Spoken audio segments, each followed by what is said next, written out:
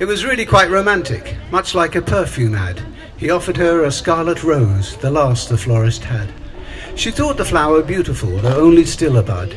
She had no way of knowing this rose had roots in mud.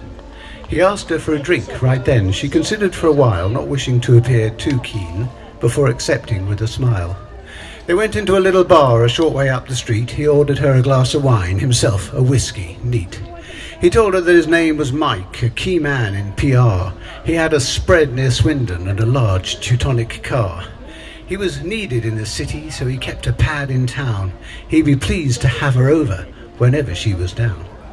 He reached across the tabletop and placed his hand on hers. Just then there was a blinding light, a flash, a click, a whir. "Damn that bloody man," he said, "I'll sort him out this time."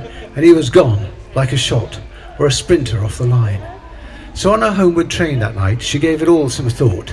She looked again upon the rose the creepy git had bought. And now the bud was opening. It was easy to perceive. This rose was not perfection. It was riddled with disease. She cursed herself for getting caught. The things she should have seen. On his hand, the untanned band where a wedding ring had been. She realized that the cameraman must be his wife's detective. She threw away the bloody rose, by any name defective.